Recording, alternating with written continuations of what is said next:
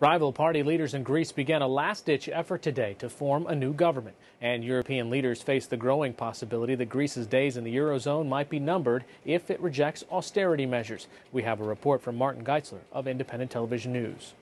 Europe's finance ministers are meeting in Brussels this evening, short on time and short on options. I haven't ruled out the possibility of giving the Greeks more time, said the German finance minister today, but we've been helping them for 2 years now, and we're still no closer to resolving the problem.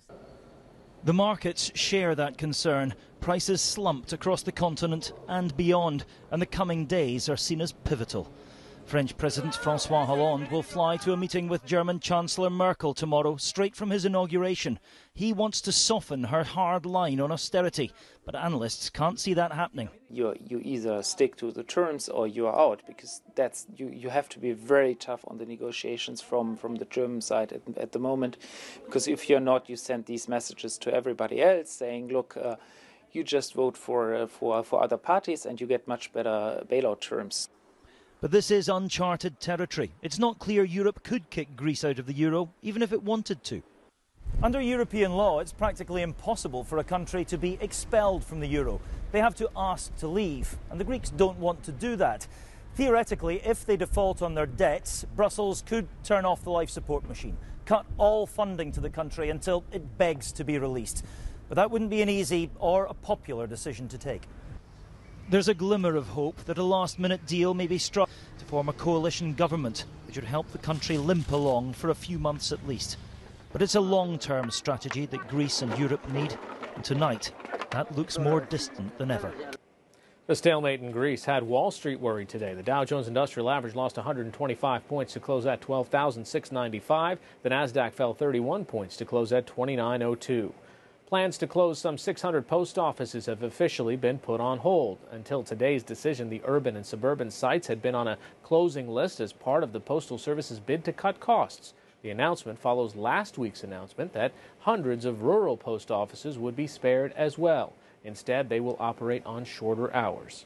California's fiscal problems have grown even more severe. Governor Jerry Brown announced Sunday that the state budget deficit will run nearly $16 billion next year, up sharply from the last estimate. Today, Brown proposed a long list of cuts, including a 5% pay cut for state employees. He's also asking voters to approve increases in sales and income taxes.